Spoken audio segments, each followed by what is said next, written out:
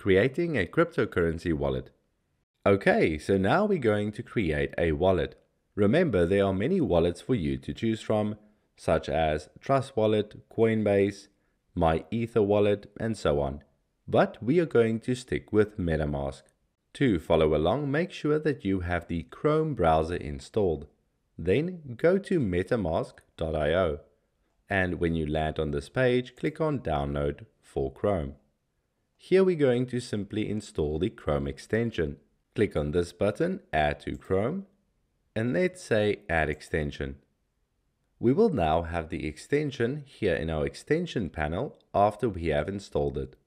The first time that you install the extension, it will take you to this page. And if you don't see this page, you can simply go to your extension and go and search for MetaMask. Here it is, and select it.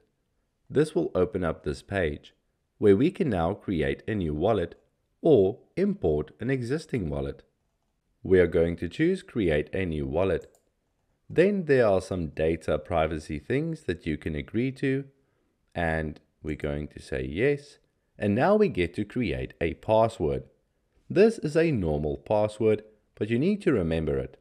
So just create your own password. Now that I've added my password, I'm going to check this checkbox and click on Create Wallet. This will take us to this Secure Your Wallet page.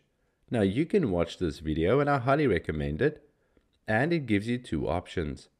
I highly recommend that you secure your wallet, so we'll go with this one, and you can keep on reading. It just tells you how secure you need to be storing this, because it is very serious, this master key, as they explain, the secret recovery phrase. So let's go ahead and click Secure My Wallet. Okay, so now we get to see our secret recovery phrase. Now keep in mind, you should never show this to anyone. I'm going to reveal it on this educational video because I will replace it later on. I will make a new wallet.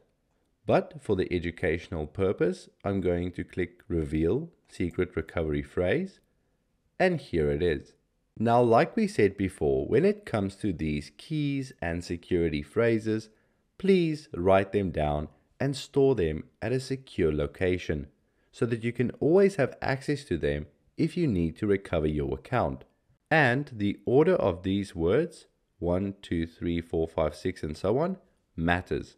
So write 1, seminar, 2, spoon, 3, safe, like so that you know that you also have the order correctly. Okay, so once you have done that, once you have written this down, maybe copy it and store it somewhere safe, then you can go ahead and click on Next. MetaMask will ask you to verify some of the key phrases to prove that you have written them down. And then we've successfully created a wallet. So we are done. We can say got it, next, and you can also read up on some of these extensions. So now this is our wallet. And we can see that we have 0 Ether. And we know that this is Ether because this says ETH, but also we can verify that we are on the Ethereum main net. Now I'll discuss this in just a second and go through some of the nuances with this wallet, but also we are not going to always look at our wallet like this. Most likely we are going to click on the extensions and open it like so. We can simply view it like this.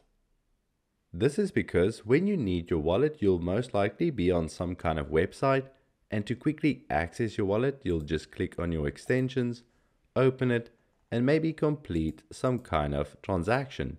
Maybe you want to send some Ether or sign a message, and that's why it's convenient to have it as an extension.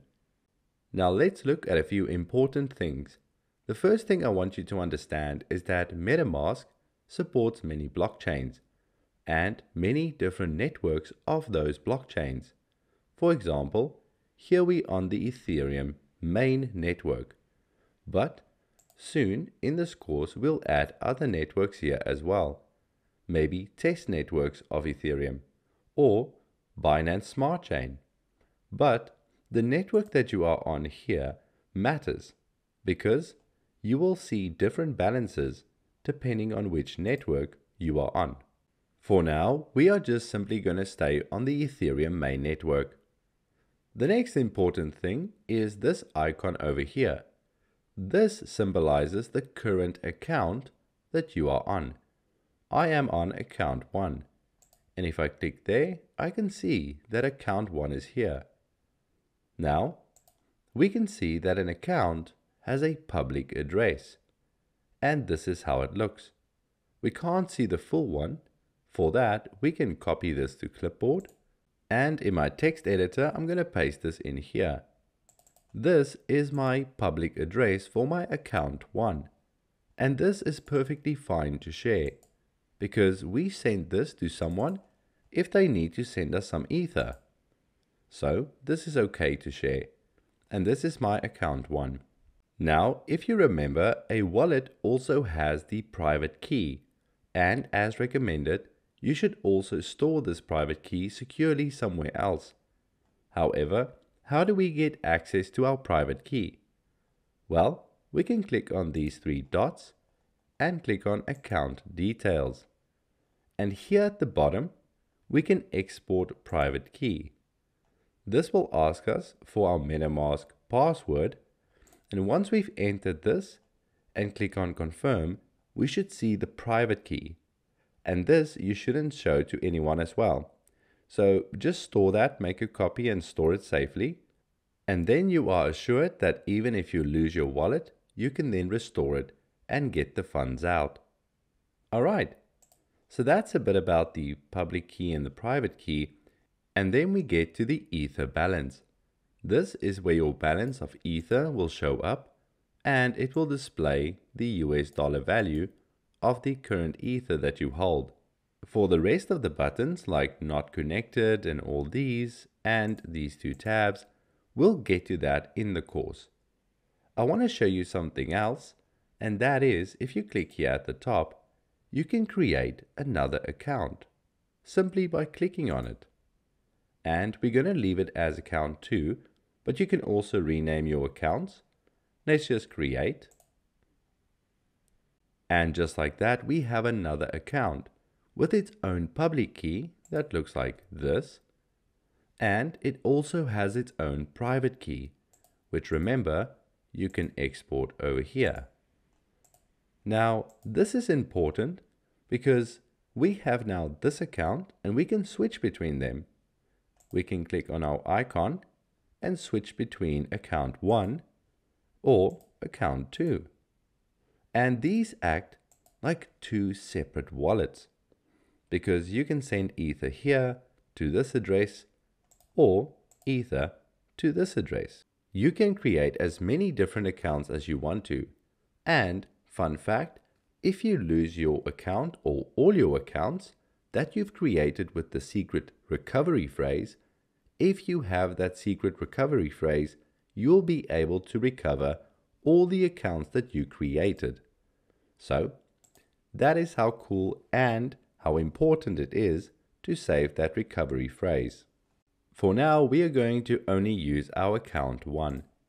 But you can now be very proud because you just created your very own cryptocurrency wallet.